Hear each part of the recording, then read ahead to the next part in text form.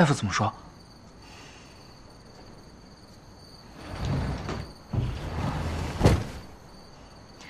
还是像上次一样，查不出什么毛病。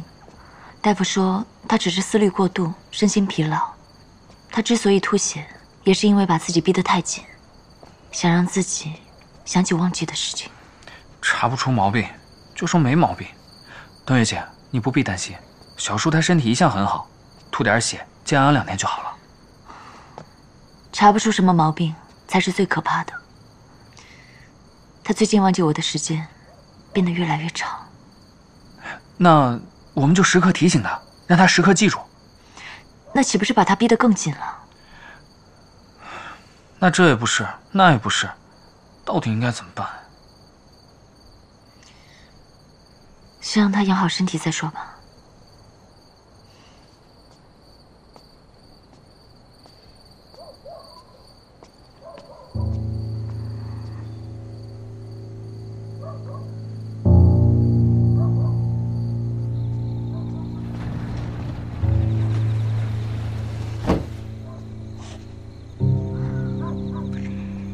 又来做蜜桃燕窝羹啊？晚了，相爷已经吃过了。那正好，我有几句话想跟他说。说什么？是要提醒相爷，本应只爱吃你做的东西吗？相爷的口味一向如此，又何来提醒之说呢？那不知相爷今日是口味变了，还是心变了？相爷重情义，你对他有恩，他定不会负了你的好意。我若不是确定，相爷已经把你忘了，今日我是不会来送羹汤的。好端端的一个人，怎么能说忘就忘呢？想必是雨柔你心中所想，日有所念，当成了事实吧。这满屋的纸条，皆是你俩过往之事，分明是相爷用来提醒自己。我想你误会了，是冬月记性不好。那些字条是用来提醒我自己的。你可以骗我，也可以骗你自己。但是你有没有想过，相爷是一个傲骨铮铮的人，你每天这样来提醒他，让他想起自己是一个记忆不全之人。你口口声声说爱相爷，难道就忍心看着他饱受折磨吗？雨柔，雨柔，来了。话已至此，你若是执意要去的话，我也不拦着。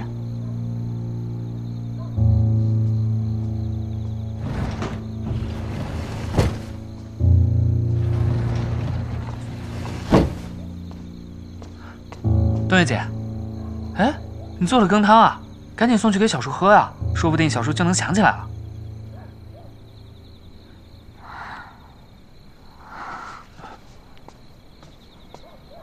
冬月姐，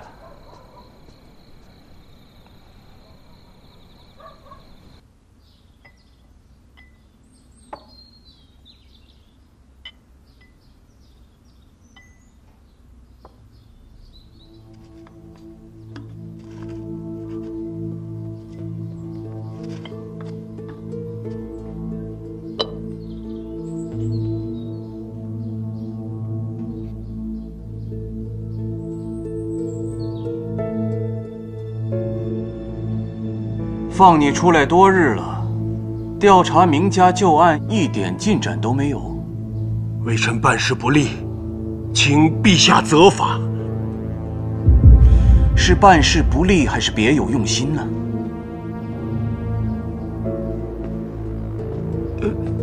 老臣愚钝，不知陛下是何意啊？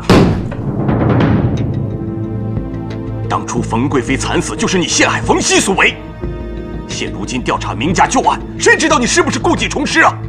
老臣一心只保陛下清明江山稳固，我绝无半点私心呐。好一个没有半点私心！好啊，既然你看不得两项并立分庭抗礼，那你这个左相的位置，不要也罢。陛下，老臣能身居相位，全赖陛下恩典，我绝无半点轻慢之意呀。陛下，您再给我一点时间，3天，3天之内，老臣一定查到冯夕与明家勾连的证据。好，那朕就再给你一次机会，退下吧。臣谢陛下。简直是废物！我要你们去调查冯夕的身世啊！哎，你给我的是什么？你看看，什么流连烟花之地，与宫中女官什么暧昧不轨，这些京都杂谈上都能看到。我要你们干什么？相爷，您消消气，卑职知错了。您知道卑职已经派了手下全部将领，奈何冯夕他太狡猾，我要的是结果，我不听你啰嗦。你知道吗？今天在宫中，陛下震怒，下了死命，3天之内你再没有结果，我相位不保，你们一个一个都得完蛋。不需要3天。哎呦，殿下，臣不知殿下屈尊驾到，有失远迎。想要扳倒冯夕，1天就够了。难道殿下已经掌握了冯夕身份的证据？你要的证据，我会让他亲口说出来。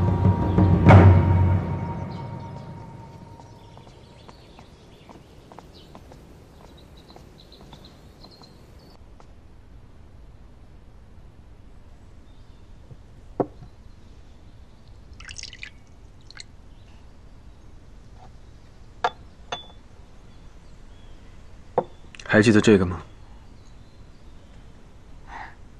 记得。我初遇殿下之时，殿下见我肚子饿，便请我吃了蒸糕。当时你饥肠辘辘，看着这蒸糕，觉得好吃。如今时过境迁，你在冯府也吃了不少山珍海味，再回过头来吃这个蒸糕，不知道还会是那时的味道吗？殿下有话不妨直说，不必兜圈子。我曾以为你我可以并肩为伴，起码成为同路之人。可发生了这些事，我慢慢发觉，我们之间渐行渐远。冬月出使殿下至今，对殿下的态度从未改变过。殿下为人谦和，志趣高洁，这是冬月一直都非常欣赏的。在那污浊的朝堂上，有这样的好人，弥足珍贵。好人？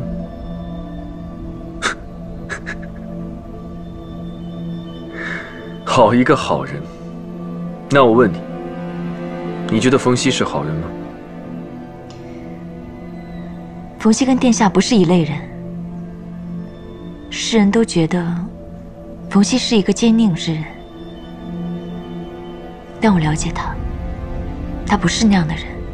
倘若有一天，所有的真凭实据摆在你面前，告诉你，冯夕并非你想的那样，你会信吗？我相信，不会有那么一日的。我也相信，终有一日，殿下会看清冯夕到底是怎样的人。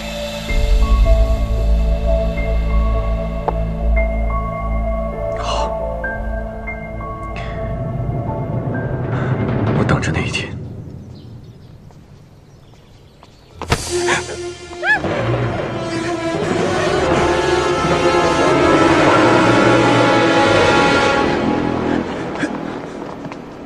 冬月，为了让冯夕露出狐狸尾巴，只能先委屈你一下了。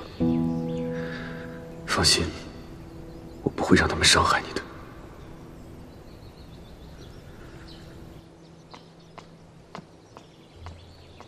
子渊，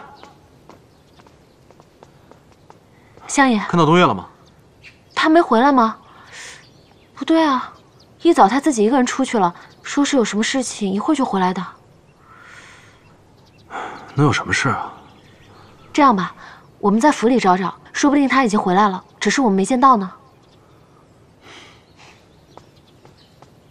相爷，有人找您。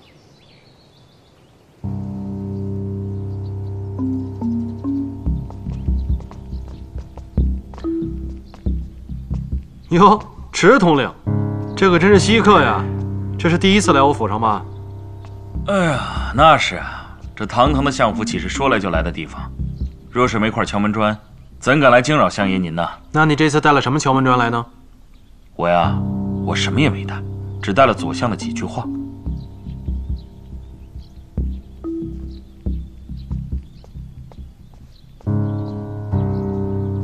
带的什么话呢？左相爷请右相爷您到京郊别院一叙。左相可真有意思，两个大老爷们到京郊别院一叙，他想干什么呀？那能干什么呀？不止您一个，还有一个客人，左相已经将他请了过去。何人？什么人？您应该比我清楚。我刚到府上的时候，看到下人们正在到处找他。怎么，我府上有什么人不见了吗？右相爷，明人不说暗话，您又何必掩饰呢？此人对于您来说比命都重要，他现在不见了，您会不知道？好了，快随我去，不然左相等急了，该不耐烦了。哼，你们可真有意思。请。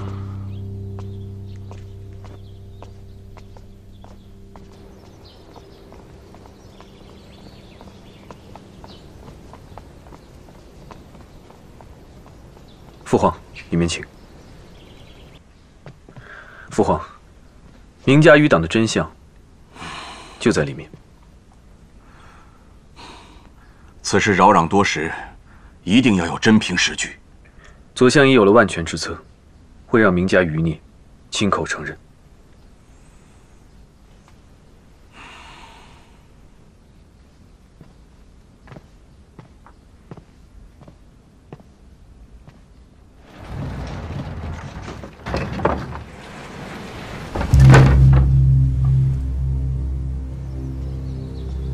右相爷到，请进吧。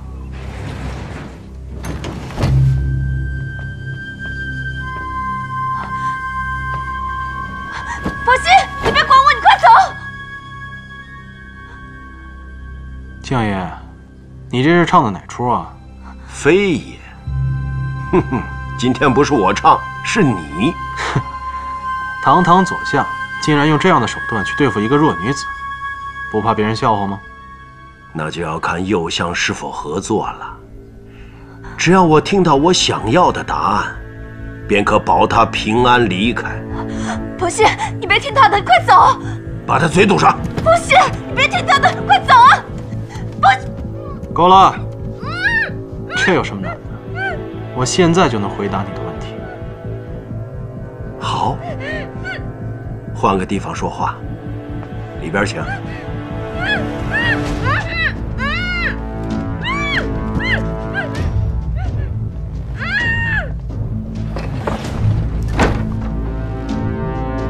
我以为相爷的手段不至于此。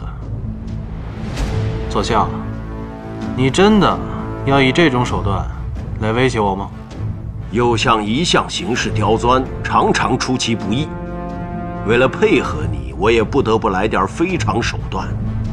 现在我问你3个问题，你若想带走他，好生回答，让我满意。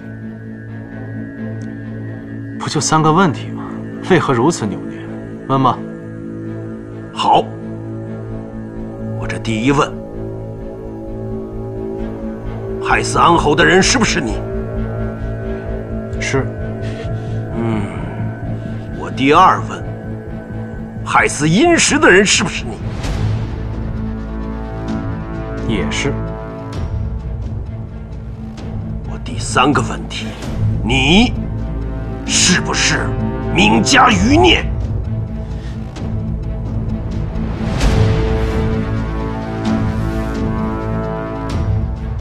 不是。你这是狡辩。我做过什么事情都会供认不讳，但我与明家确实毫无关系。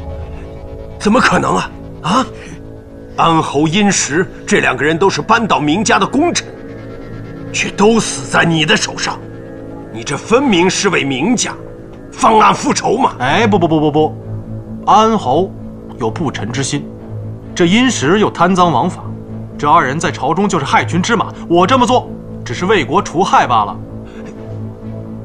你要谨慎想好了再回答我。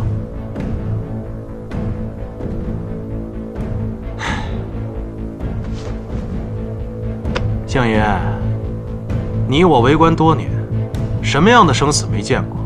你现在拿一个女人来威胁我，逼我就范，还是一个我不认识的女人。你这样做跟3岁孩童有何区别？左相，你什么时候沦落到如此地步了？那人要杀要剐，随便，别耽误我时间。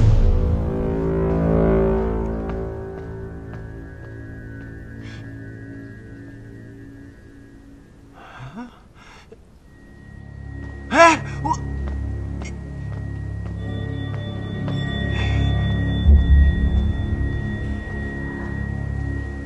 冯夕，你真的忘了我吗？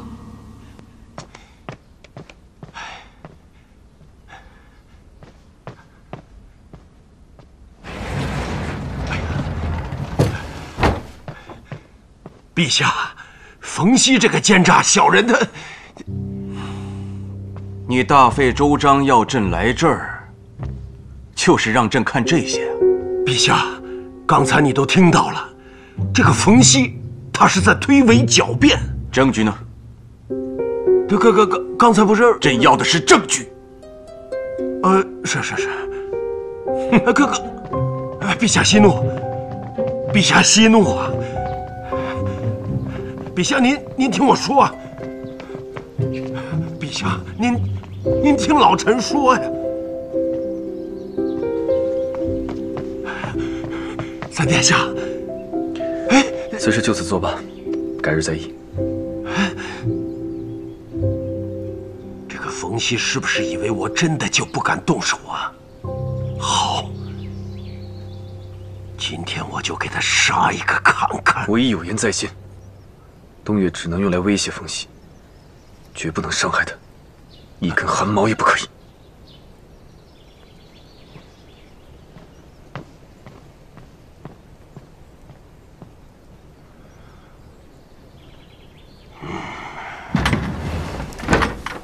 冬月，你没事吧？殿下，怎么回事啊？到底？左相利用我去威胁冯夕，我要去找他。你还想着他？你难道看不出来，关键时刻，冯夕根本没把你的死活放在心上吗？你不懂。我懂，你想说他有苦衷，对不对？这句话我已经听过无数遍了。你倒是说说，他到底有什么苦衷？冯夕的苦衷，就是我的苦衷。冯夕不能说的，我也不能说。殿下相救，冬月万分感激。先告辞了。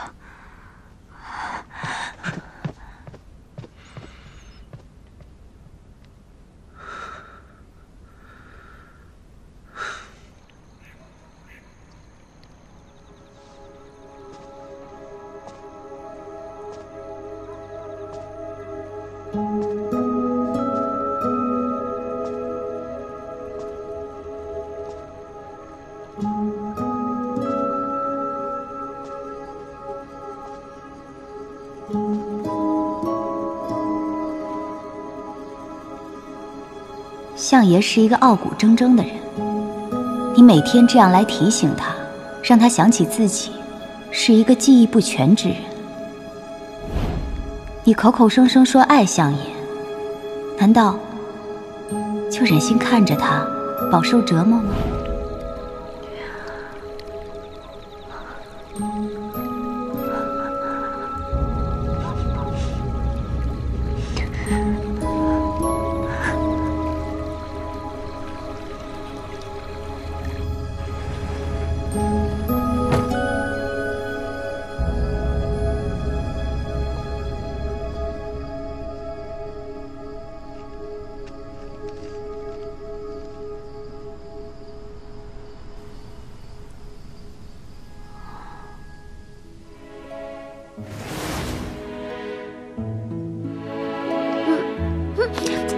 烦。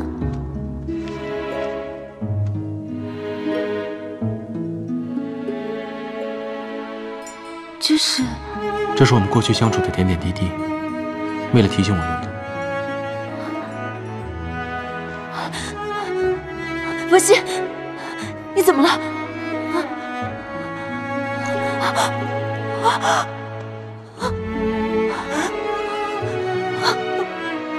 我想不起来。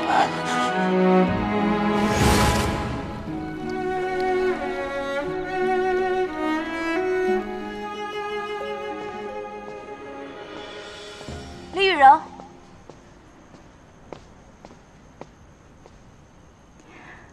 这是准备撕破脸了吗？我不是来跟你说客套话的。相爷已经把你忘了，你又有什么资格来和我叫板？即便他记得我的时间再短，我也能让他在片刻的记忆里把你赶出冯府，甚至是逐出京都。你到底想说什么？我要你答应我一件事，如果你能做到，我就把冯夕让给你。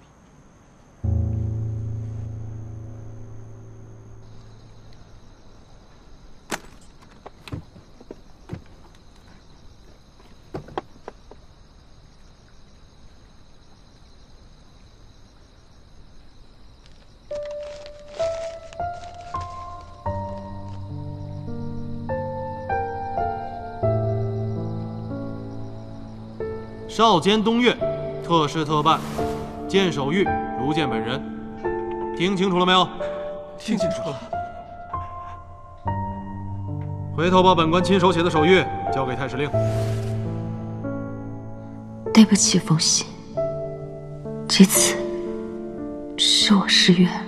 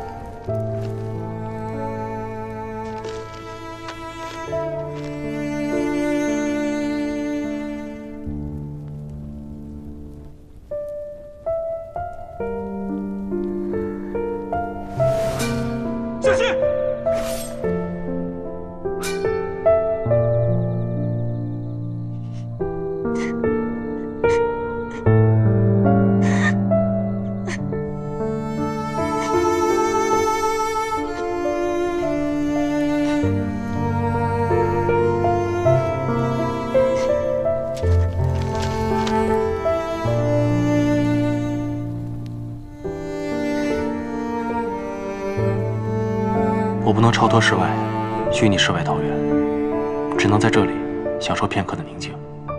只想，你是月小姐，我是西公子。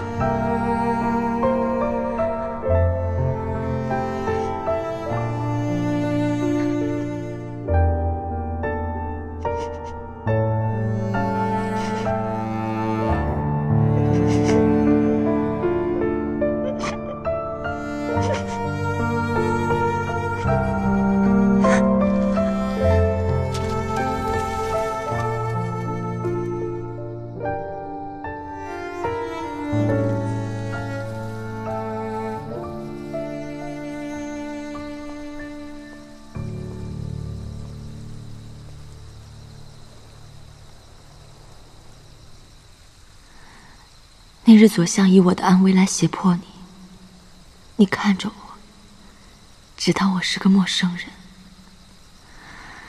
我竟然十分庆幸你忘记了我。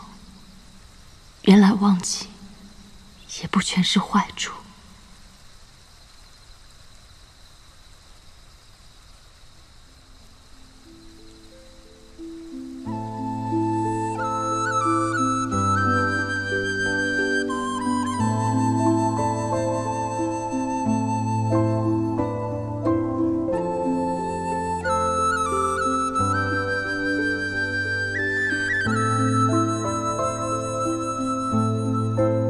冯夕，我要走了，但愿我的选择能让你一世平安。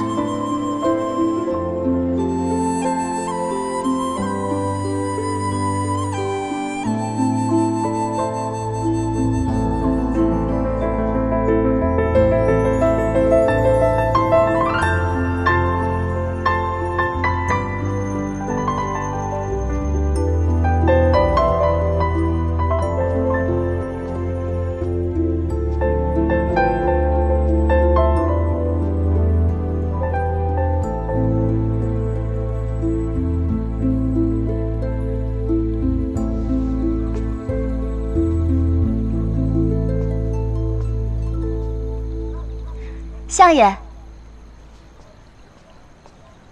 这么晚了，相爷来这儿做什么？睡不着，出来走走。天色不早了，我送相爷回去歇息吧。嗯。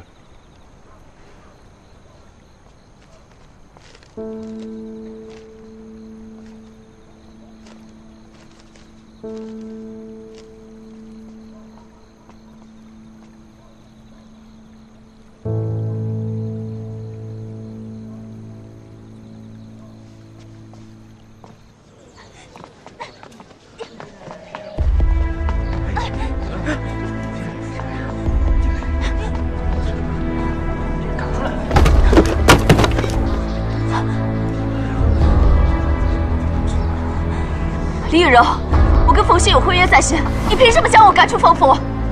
我自然无权赶你，只是相爷今日看上谁接近府中，明日厌了便赶出府，全凭相爷乐意。冯夕要悔婚？是。我要见冯夕，就算他要悔婚，也要当面跟我说清楚。冬月姑娘，事已至此，你又何必纠缠相爷，让彼此难堪呢？罢了，小优，念给他听。是。冯某聘冬月为妻，实为过失之举。今解除盟约，此后男婚女嫁，各不相干。立约人：冯夕。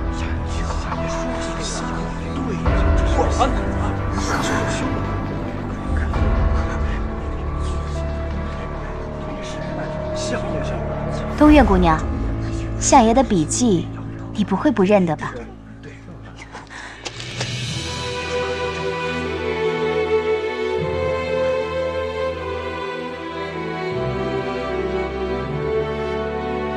是需要相爷亲自出来，当面念给你听吗？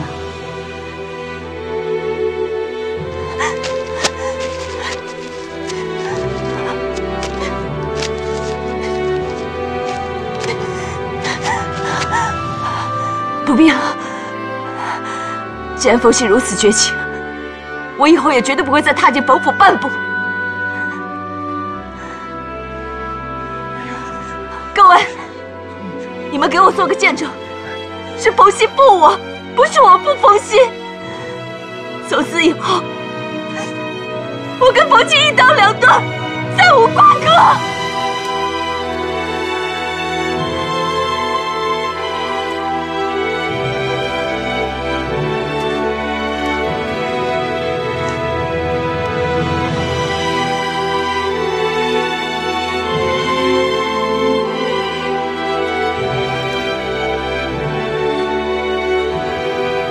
外面什么人？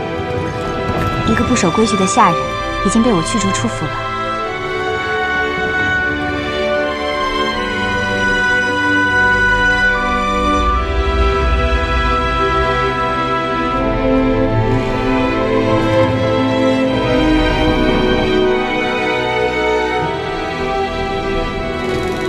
相爷别操心这些下人的事了。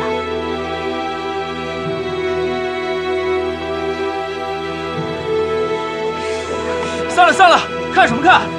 该干嘛干嘛去。走了。冬月姐，这发生了什么事啊？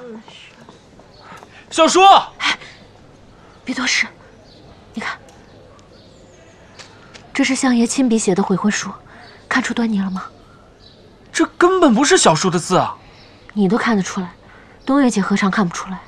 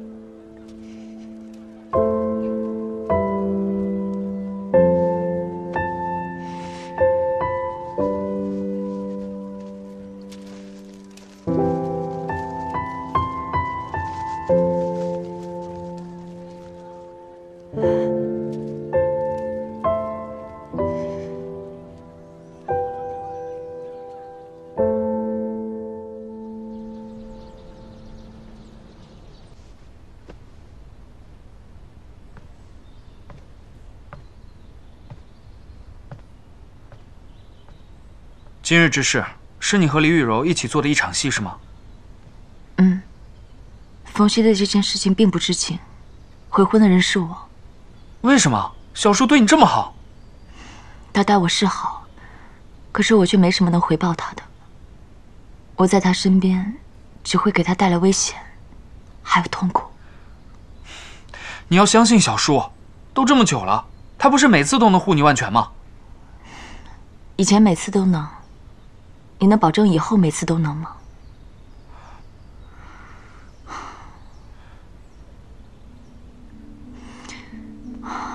世上多的是人想置冯曦于死地，我离开了他，他们便会知道，冯曦又变成以前那个无坚不摧的冯曦，再没有一丝弱点。可是，你就不难过吗？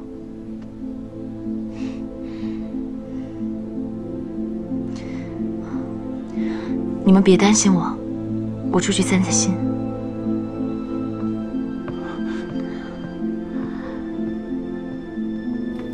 冬月姐就这么离开小叔，太过可惜。你要多劝劝她。我早已劝过了，只是冬月姐心意已决，我们应该理解她的难处。什么难处啊？我只知道，再难的事，2个人面对，总比1个人要强。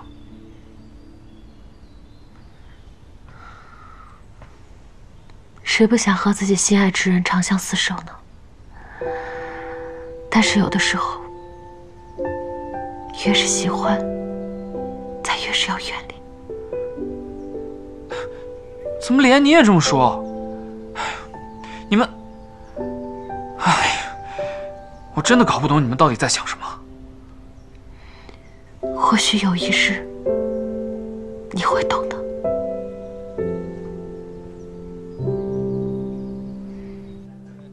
不然也，如今我那心爱的月儿，却在千里之外，连个音讯也是无有啊！